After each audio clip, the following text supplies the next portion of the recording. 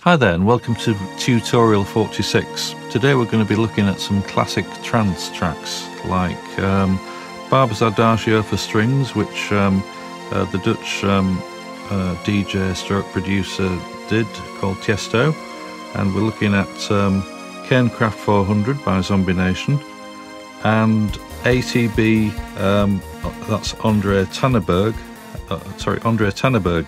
9 PM Till I Come. We're going to mix all those up together, but we're going to start with this kind of string sound for the Barber's Adagio, and I'm going to divide that into two bits, the melody bit at the top and the chord bit at the bottom. There's two slightly different settings, but I'll show you how I got that setting. So first of all, go to an initial setting. There we are. And for this, we're going to be looking at oscillator 1, 8-foot pitch. In fact, all of the oscillators are 8-foot pitch. We want oscillator 1 to be on a pulse waveform, and the pulse width of that is 83. There we are. That's a kind of a reedy sound, but we're going to introduce some pulse width modulation in a second. We'll switch oscillator 2 in, and again the pulse width here is going to be 50, so that's kind of somewhere in the middle. And oscillator 3, pulse width 18, so that's kind of the other side of the middle, and we get a composite buzzy sound like that. I'm going to use two levels of modulation on here. I'm going to use both LFO1 and LFO2.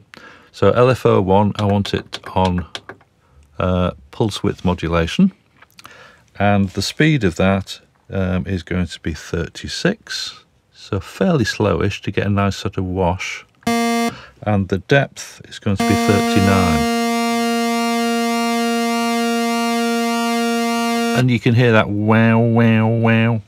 Now on some other synths that might sound a little bit different, but that's how it sounds on the Studiologic Sledge. Also, LFO2, we're going to also use pulse width modulation, but at a different speed. This is more like the speed of vibrato, which is 49. And for the chord setting, we're going to use a depth of 38.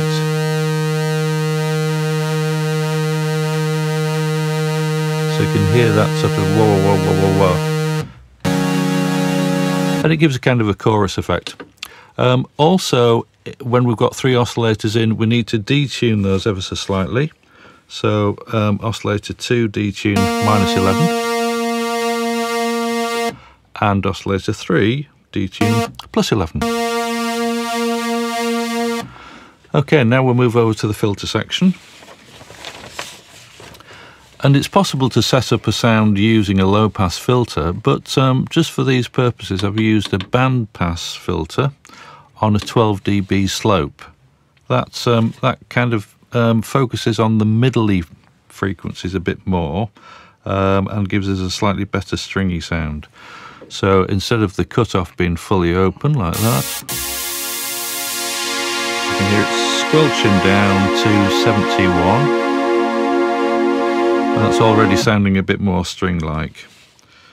Resonance 0, key track 88. There we are, obviously no drive. Looking at the filter envelope, we don't need any filter amount on there, but we do need to mess about with the amplifier envelope, and the first thing I'm going to do is reduce velocity to 0. And for strings, we need a slow attack and a slow release. So let's have a look at that. Attack 71. So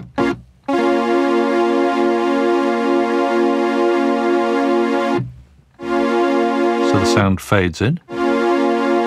But we don't want it to cut off straight away. We want a bit of release in there. Release 77. Where are we? Come on. There we are. Release 77. So that gradually fades away. Also, to create a little bit more ambience, we're going to use a reverb time 80, and level 63, that's kind of in the middle. So that gives us our wash for the the chord sound in there for the Barber's Adagio. For the lead sound, all I need to do is alter LFO2 to be a bit deeper, and instead of it being on a value of 38, we're going to increase it to 46. So you can hear a bit more wobble. That's a bit more of a vibrato type sound for the top end. If I did that for the chords, much too wobbly. Okay, so that's we're going to add that to the track, and that's the string sound. So the melody is kind of doubled with a very sort of squashed up lead sound on a mono synth that sounds a bit like this. It follows the melody in a weird kind of way, like this.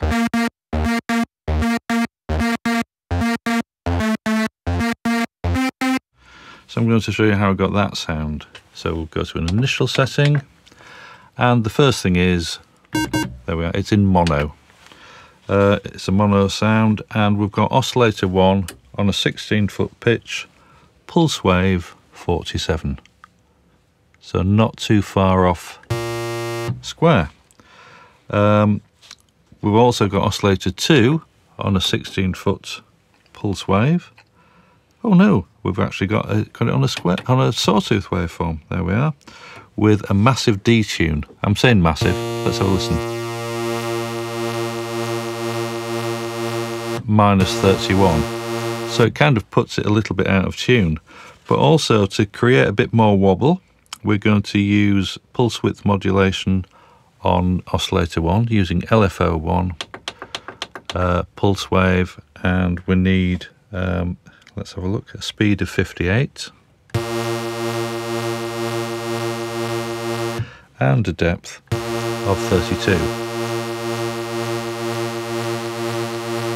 So if I take oscillator 2 out, we've got that really wobbly sound, but added in there, got an even more wobbly sound.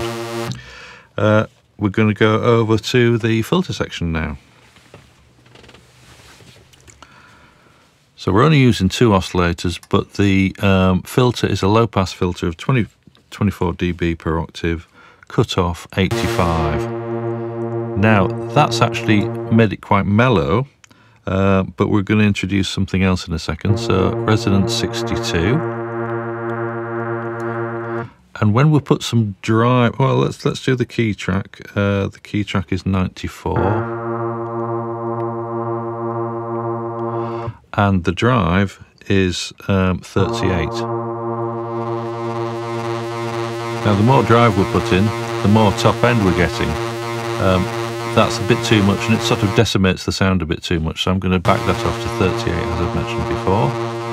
And that's pretty much our sound, because the amplifier envelope is the default setting: attack 0, sustain 127, release 0. No velocity, no reverb or effects or anything. That's the kind of sound.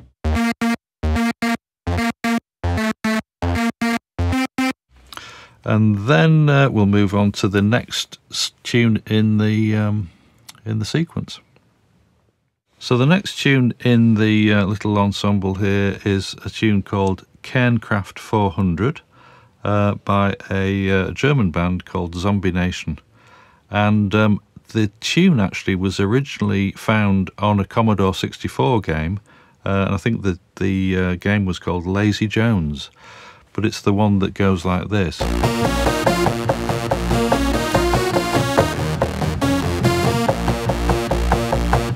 So very kind of indicative of trance there. So I'll show you how we got that sound.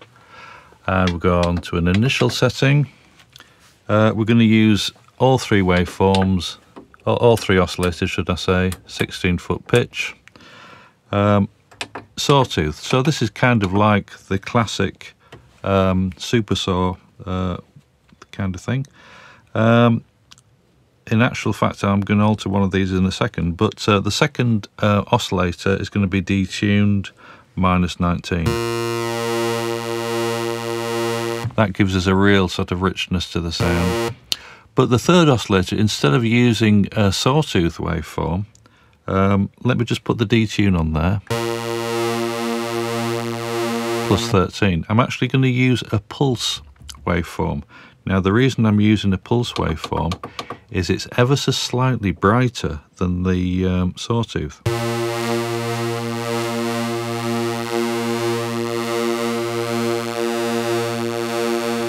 There we are.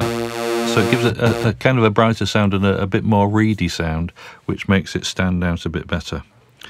Over to the filter section, and it's one of those classic things where we don't actually use any filter, so the filter's fully open. Cut-off's 127 there, so it's letting everything through.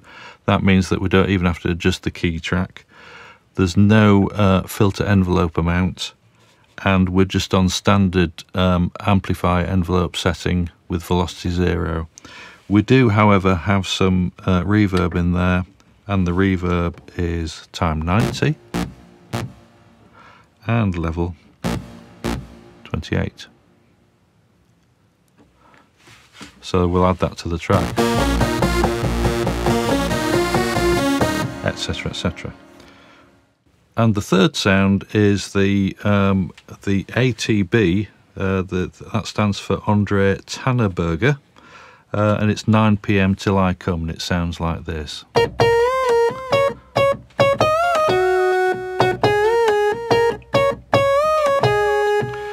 Now that was originally a guitar sample, but because it's been processed and things, the attack just sounds a little bit less like a plectrum hitting a string and more like a synth. So obviously I've recreated that sound on the synth, and we're going to go to an initial setting. Both oscillators, we're going to use oscillators 1 and 2, an 8-foot pitch, both pulse wave. So oscillator 1 is pulse wave 73, pulse width 73, and oscillator 2 is pulse width 64. So the combination of those two make the sound, and no detune at all on these. Go straight over to the filter section. It's a low pass 24 dB per octave filter. And the cutoff, quite extreme, 51. Now if I put in the envelope amount, that'll brighten it up a little bit, and the envelope amount is 28.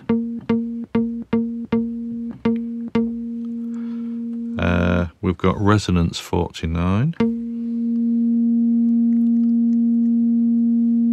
There we are. Key track 64, that's smack in the middle. A little bit of drive on this. That's 28. That brings in a little bit more brightness and distorts the sound somewhat. The filter envelope, the attack time is actually not 0, it's 34. Decay 50. Sustain 80. Now it's the sustain that means that you can hear more of the sound, because if I put the sustain fully up, you can hear all the sound. Put it down again, it's almost like operating the filter, isn't it? So put that back to 80 and release 0. Amplifier envelope velocity 0, and again it's the standard setting here. On this one I've chosen to use a delay rather than a reverb, and the delay time is 108. Here we go, 108 at level 15. And that gives us our sound.